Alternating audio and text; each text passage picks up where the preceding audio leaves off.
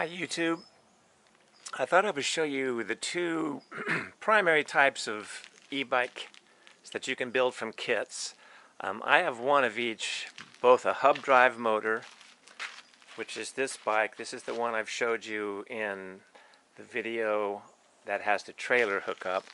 This doesn't have the trailer right now, obviously, but the hub motors are basically either front wheel or rear wheel, and you can see videos on YouTube on how to put those together.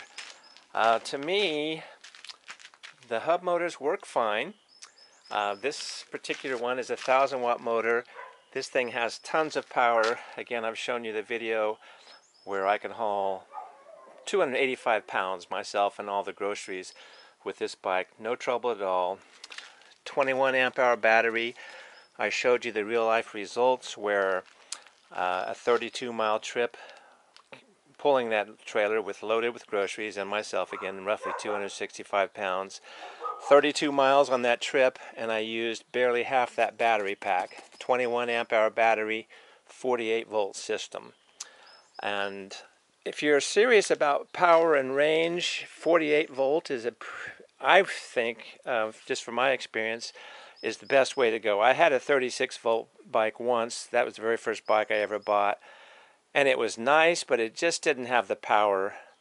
And the 48 volt systems give you both speed and power. And I think if you're serious about using an e-bike as your main transportation, you'd probably be, I wouldn't go less than 48 volts. That's going to give you 20, 25 mile an hour type performance, and with plenty of power. And again, the range is basically dependent on both the size of your battery pack and how you ride. I personally, I don't even put throttles on my bikes because I like the exercise, and pedal assist gives me plenty of power.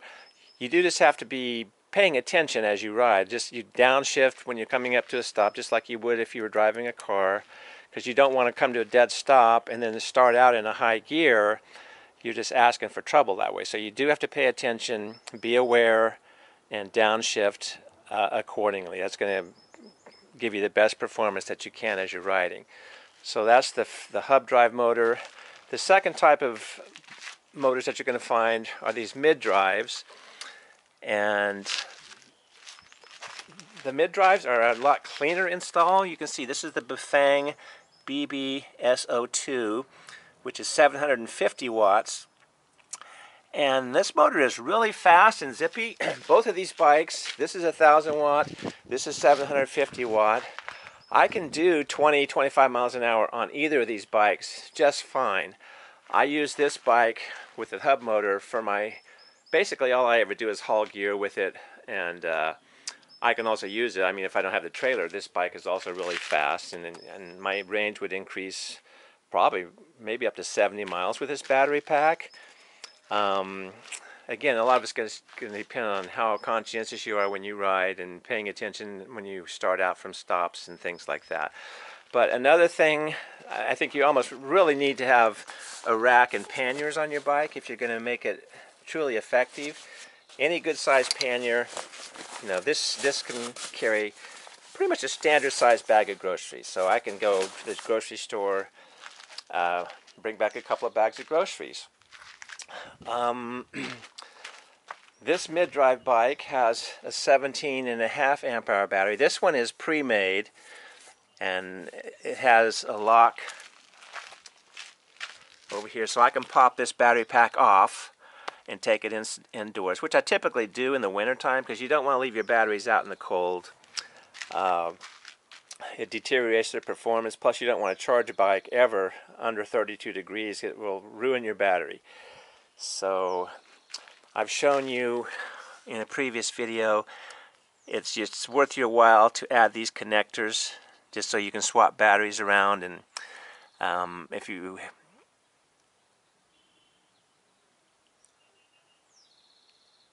excuse me, my sound went out for a minute. So what else can I show you? I'm old and I don't like to bend over, so both of my bikes have these riser scenarios here. This bike is I actually use this 7-inch BMX bar here, which has an added benefit if it's got this support beam running across, which is a great platform for your lights and your control panel here. So if I had to choose between the two, I don't know, it'd be a hard choice. If this bike is lighter and really zippy and fun to ride, they both are fun to ride. This bike is super powerful. I'm fortunate that I have this shed, which again, I showed you a video on how to build that, so I can have 2 bikes easily, plus my trailer in there. So for, you know, roughly $400 to build that shed, it's a great way to keep your bikes out of the weather. And again, when I'm ready to go somewhere, I just pop up in my shed, hop on a bike, and I'm gone. So cost-wise, this bike, I already had this bike. All I did was use this front hub kit, which I bought on eBay for $180. It cost me about $500 to build the battery. So I essentially converted this bike to an e-bike for $700. And again, with this 21 amp hour battery, I've got easily 50, probably closer to 60 or 70 miles of range. Charge it for free from my solar setup. This bike I built from scratch. I bought everything on this bike separately. I bought the frame, I bought the wheel set, I bought the motor kit, I bought the battery, and I just put this whole thing together. And my total cost for this, since I did buy all new parts and everything else, all my new parts included the rear cassette, the derailleur. I mean, I put everything. This bike cost me $1,500 with the 17 amp hour battery. But it looks great. I mean, to me, that's a really cool looking bike. Clean lines. Cost me much, much less than it would if I bought a custom built bike with a mid-drive motor. A lot of them have those Bosch mid-drives built in, and they look nice, but they're $5,000. So this is a very cost-effective option that still gives you a super cool looking bike. I like to add fenders on all mine. It just keeps things cleaner. It keeps dirt from kicking up into your chain. And of course, if you ever get into wet weather, that prevents water from slopping all over you. So that's just kind of an overview of the 2 different types of bikes. Another thing I like, just especially if you're going any sort of distance at all, these ergonomic grips make a huge difference in your comfort level. It's just so much nicer than just those straight round ones, and once you adjust them to the proper angle, it fits your hand really well. It's comfortable. And then I also like to always add these bar ends. That gives you a couple of different hand positions. These carbon contoured bar ends are super comfortable. They just fit your hands really well. You can kind of put your thumb up there again, just to make things more comfortable. But between the 2 hand positions, you can really go long distances without getting that numb hand aspect. So I do that on all my bikes. I do these riser bars on all my bikes. And it just gives you a really nice, comfortable riding position for, I mean, again, I did a 32-mile round trip yesterday. I was on this bike for 2 hours. And, you know, my hands never got tired, just again, because I could change the position. So those are, I certainly highly recommend that. Mirrors are always a good idea, just because you like to be able to see what's going on behind you. So these are those Mountain Miracles, which are wonderful mirrors. I actually saw this tip somewhere on a review. Typically these mirrors will be up and out, which just creates a problem. Those break really easily when they're sticking way out like that. But if you put them down and under, it's a much clearer line to your handlebar. So if you happen to bump this into something, it's not going to break your mirror off. You might hit this outside piece, but the main body of your mirror is underneath. And again, you just have to adjust them properly. But as you're riding, you can just look down and see, really clearly what's behind you. So those mirrors are very handy to have. And if you install them that direction, I guarantee you'll be glad you did, because you're not going to have a broken mirror 2 weeks down the road.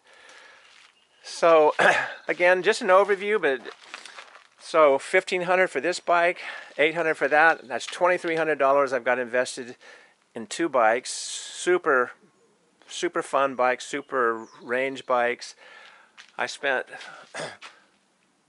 a maximum of $500 to put this shed together. So now I'm up to $2,800. I bought the solar panel kit, which included the controller here. That cost me $150, so that's $29.50. Trailer setup, since I modified it, that cost me probably $300 for the trailer, so that's $3,250.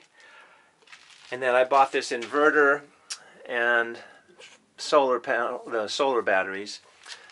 The total for those were $400, so $3,600 roughly for this whole setup. Which is less than you'd pay for a decent used car. I actually had a car. I had a Honda Fit. I sold it for $10,000. I bought it new, never drove it, sold it for $10,000, used less than $4,000 to do my e-bikes ecosystem here. And that was 4 years ago. And since that time, I literally have not spent a nickel on transportation. I mean, I've charged these bikes for free with my solar operation. The batteries typically are good for 800 cycles, so I'm not even halfway through the battery life on these yet. I get to the grocery store, I get to the doctor, I go to the dentist, I get to work, everything on these bikes. A lot of fun. It saves you tons of parking hassles because you don't have to worry about scouring the lot for a parking space. You just pull up to wherever you are, lock your bike. Oh, by the way, bike locks. What I do with mine, I have found that these 7-foot kryptonite bike cables are really nice. I mean, again, bike thief. If a bike thief is determined and they've got bolt cutters, you know, they could cut through one of these. But these are really thick, beefy cables, and these are 7 feet in length, and they're super flexible. So you can wrap it through.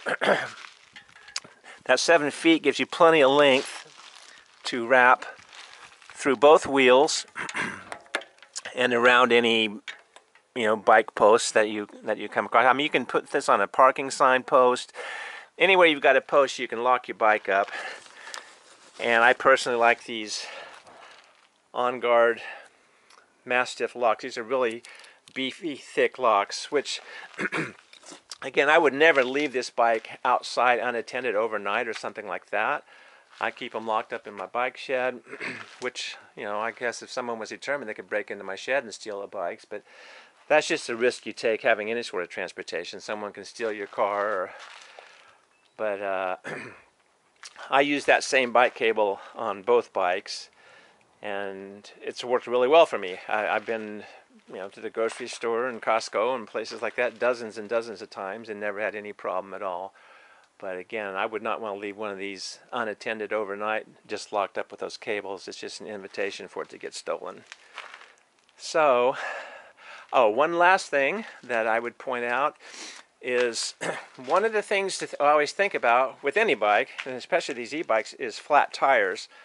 So what I use on all my bikes, both of these have the Schwalbe Marathon Plus tire. Those are about the most thorn-resistant tires on the market. And this is a 1.75 inch.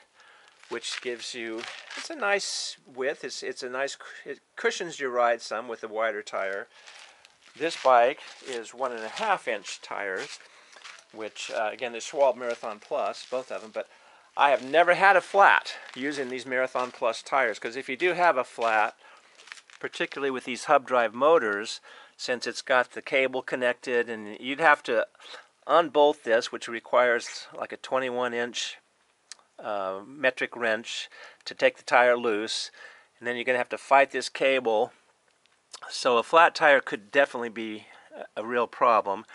But with the Schwalbe Marathon Plus tires, I have never had a flat. Not to say that you can't have one, but I highly recommend those tires. For my trailer, I use those really thick thorn-proof inner tubes. And again, all the trips I've made with that trailer, I haven't had a flat. So that is, I think, a really good suggestion. Just a standard tire, you almost guarantee you're going to have a flat at some point, because that's just the nature of, of biking. But these Marathon Plus are just really superb. Plus they have really long tread life, and you really can't go wrong with them. Okay, so that is kind of an overview of the two primary types of kits that you can use to build your own bike. And of course, any pre-made bike you buy is also going to have the same thing. They're either going to have a hub motor or one of these mid-drive motors built in. So if I could only have one bike, I would probably do the mid-drive motor, and I would go with the Bafang BBS HD, which is a heavier duty motor, and that way you could still add the trailer capability. I don't think I'd feel comfortable pulling my big trailer with just this smaller Bafang. It's a great commuter motor. Again, it's very fast and zippy. I tried one of the BBS HD motors once, and to me it was sluggish. It was slower, it was heavier. They're about 3 pounds heavier, and I just felt like I really liked the performance of this BBS 02 better. So I sold that SHD motor, since I already had this bike, the bike with the 1,000-watt front hub motor there. So, but if I only had one bike, I would probably go with that SHD, because it would be powerful enough to feel comfortable pulling my trailer and things. These hub drive motors are direct drive, which means there's no gearing inside. It's all basically driven from magnetics, which makes them pretty reliable. The Bafang motors and the smaller hub drive motors all have nylon gearing inside, so if you ever get yourself in a really steep situation or pulling a big load, and you can burn them out. I've heard stories of those nylon gears stripping out. So I feel perfectly fine just riding this bike for my commute, and it got plenty of power to go up big hills, but I would not want to carry a huge load with this, because I would feel the possibility of stripping those nylon gears would be there. That does not happen with these direct drive motors, because there's no gears to strip. So, okay, I guess that's it. Hopefully it was reasonably made some sense, what I just told you about. And happy e-biking.